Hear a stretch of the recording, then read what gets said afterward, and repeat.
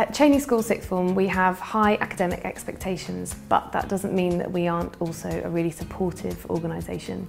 We don't allow health issues, financial issues or anything else to stand in the way of a student achieving their goals and being successful at Cheney School. So the way the support works in the sixth form is that students come to me if they've got any problems, any struggles, any worries.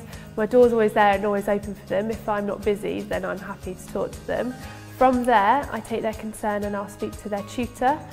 We have sixth form specific tutor groups. I can also branch out to the heads of sixth form, and then from then on we can reach out into the safeguarding team and the senior leadership team. So there's a lot of communication and a big structure to support the students with whatever they need. So in terms of sixth form support, you can always go to the sixth form office and talk to Ms Stratford about how the work's going and just like a general conversation, and that helps like de-stress you. Just talking to someone that's not your friend about how it's going on is quite helpful.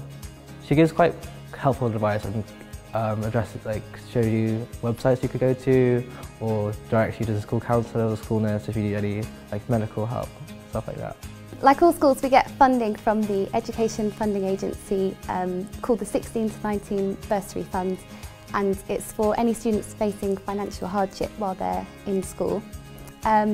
And we're working harder than ever to find any students that are in need of support.